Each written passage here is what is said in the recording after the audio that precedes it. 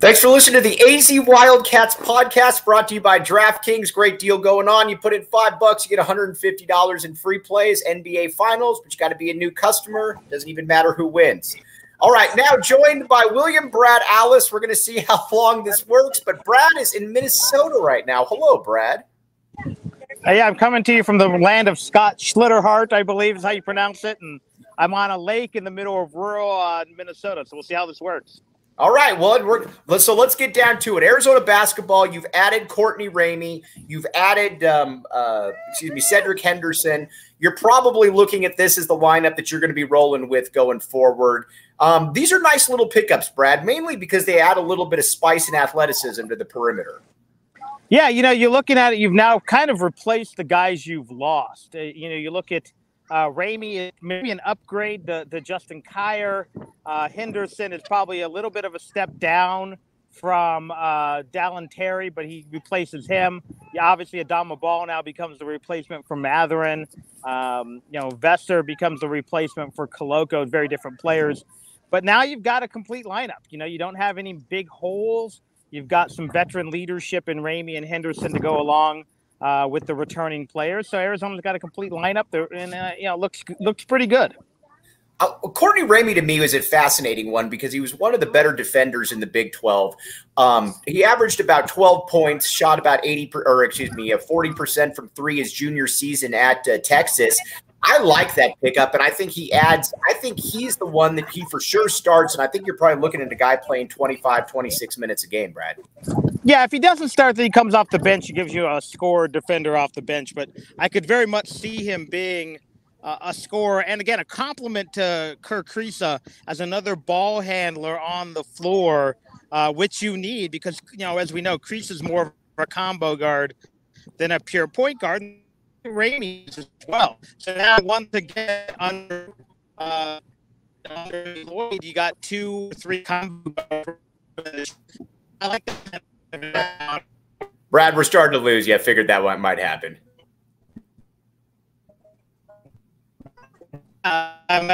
Yeah, and I apologize. We lost Brad, so it's okay. We lost Brad. I figured that might happen. Brad is out on the lake. Brad is the man.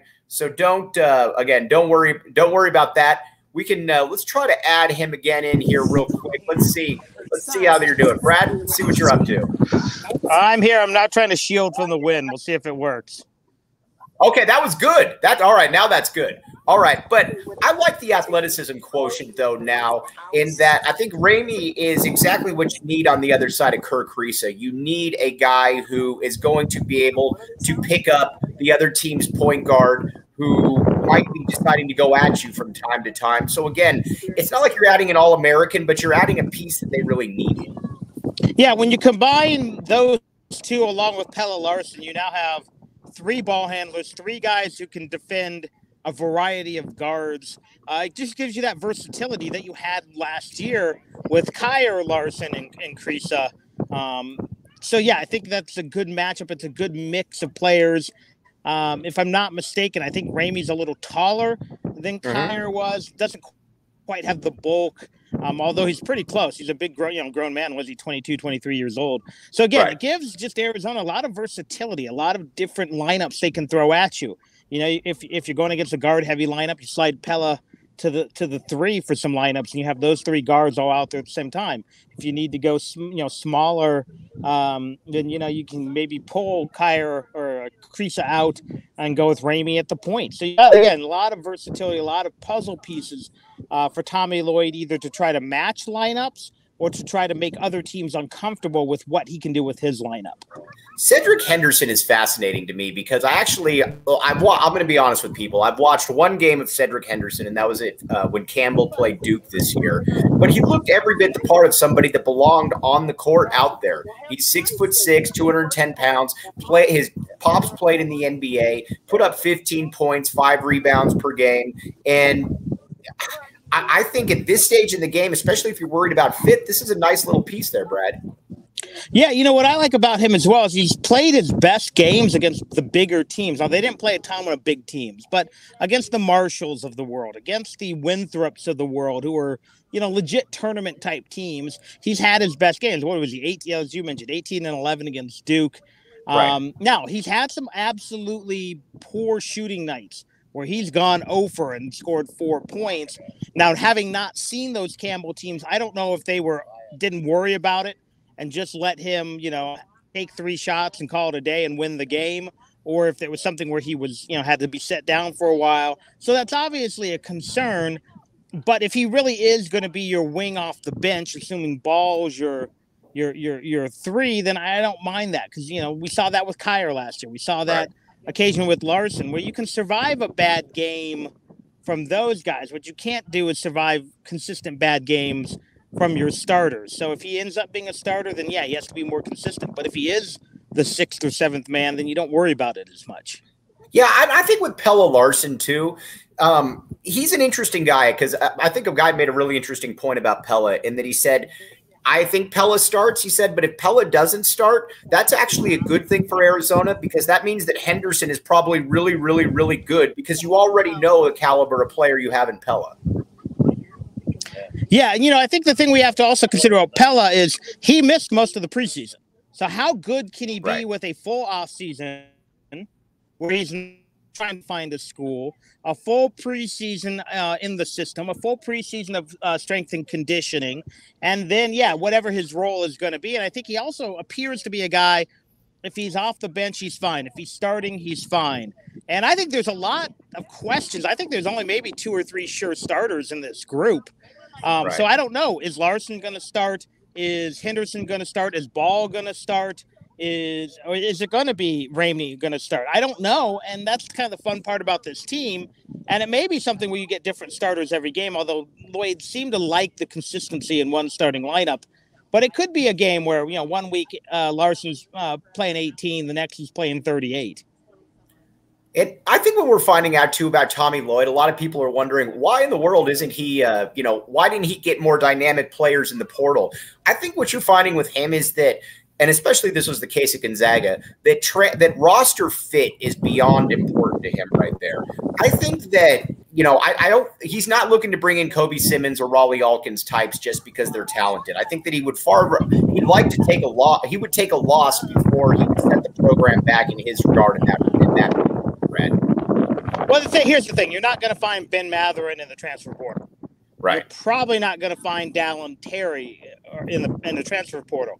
So what you're counting on is your staff who prides themselves on player development, making Kerr Kriisa better, making Tabellis better, making Ballo better, making Larson better, and then adding pieces who are similar to the guys you lost. Again, I think you can get 90% of Dallin Terry out of Henderson. I think you can get maybe 110% of Justin Kyer out of Ramey. But what you can't do is replace Ben and Big Matherin. And even if you had someone that talented, what is it going to do to your team chemistry? Because we saw last year, team chemistry is vitally important. Right. And that's what he's going for too. And you got to remember too that I might be jumping ahead here a little bit, Brad, but 2022, 2023 to me is really, 23, 24 is probably the real arrival date then for everybody because almost everybody on this team next year could come back. And then you're also bringing in a Kylan Broswell. You're bringing in a KJ Lewis. So you've got other players that you could bring in to probably have his most talented top to bottom team. I think this year he wants to be good, competitive for sure, but he doesn't want to do anything that can rock the boat for that following season. No, there's a long-term plan here. And I think last year was a little bit probably of a surprise. I don't think anyone anticipated them being a 1 seed and being as good as they were. But really, yeah, they are building for year 3. And I think, again, Sean Miller did the same thing. And you can see what that team was in year 3. Or year 4, I should say. But, yeah, when you got the 2 freshmen and you may be adding another piece or 2, as they got a lot of other elite freshmen coming in on top of the guys who could be back as seniors or super seniors. This year, you just are trying to be good. And again, if you duplicate a lot of last year's success, great. Because I don't see them being, with the exception of Matherin, significantly different than last year. And if DeBellis can make a leap, then you may be a team that can be a top 3 or 4 seed. I don't know. But we didn't know that last year either. But, yeah, I think you're absolutely right. You're not going to bring in, who's the kid who just left high school and is on second or third commitment. You don't need that kind of drama just to fill in. As good as a player he is, you don't need that kind of drama to fill in your roster. You'd probably rather be a 4 seed and take, losing the Sweet 16 than maybe be a Final Four team, but maybe miss the tournament because you have all kinds of chemistry and roster issues. Right. And here's the deal. One thing that doesn't have any chemistry or roster issues is the DraftKings Sportsbook app. Code word PHNX. You put in $5, you get $150 in free plays. You got to be a new customer, 21 and up, Arizona only. Gambling problem, call 1-800-NEXT-STEP. I like the Golden State Warriors to win the finals. They're up 3-2 right now. William, I think you picked the Warriors as well, correct?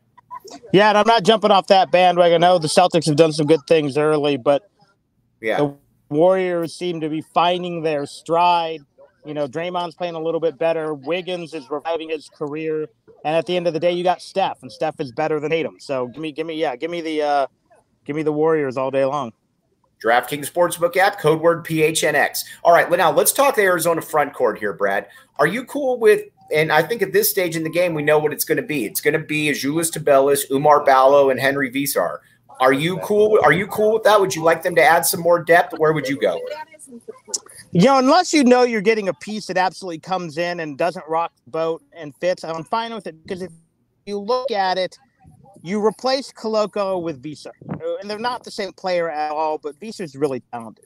And then, in essence, you replace Kim Aiken, who you didn't have at all last year, with Dylan Anderson and possibly even Big Phil. Although Phil's a wing, he's a 6'9" wing. Right. So if he has to play 2 or 3 minutes against Washington State at the 4, you're going to survive that. So they're actually deeper than they were last year at the post. They just may not be quite as talented, certainly on the defensive end.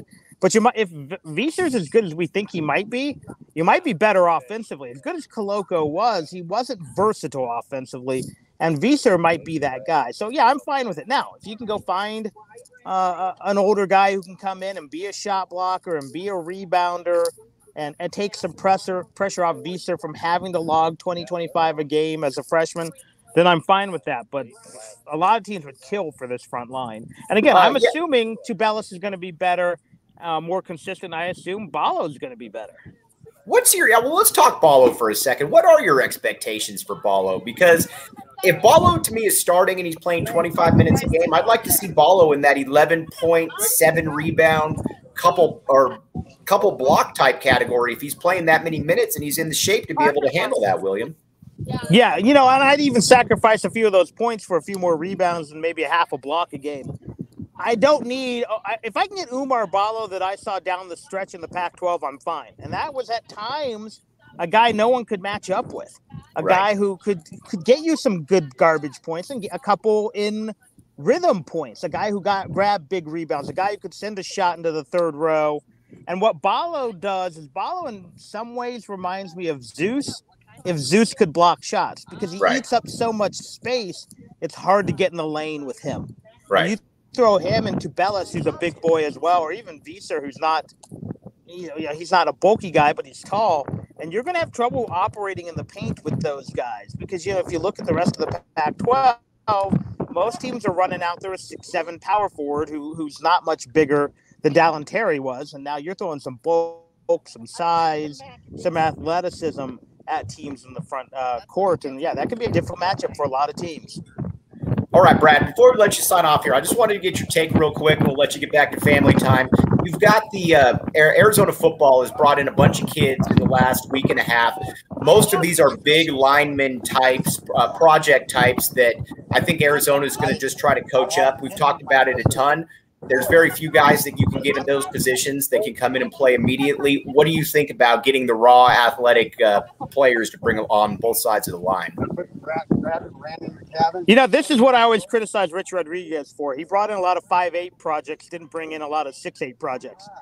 You can't build your whole team like this. And with considering all the 4-stars they had come in the last 2 weekends, you'd like them to get 1 or 2 of those guys, and so far they haven't.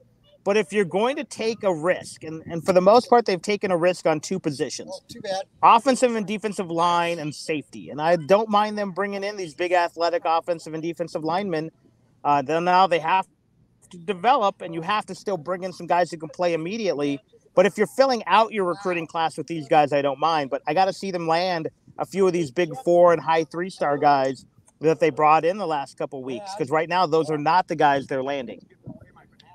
Right, exactly. All right, Brad, I'm going to let you sign off here. Can't thank you enough again for hopping in there during family time. Means a ton to me, man. You have a good time out there.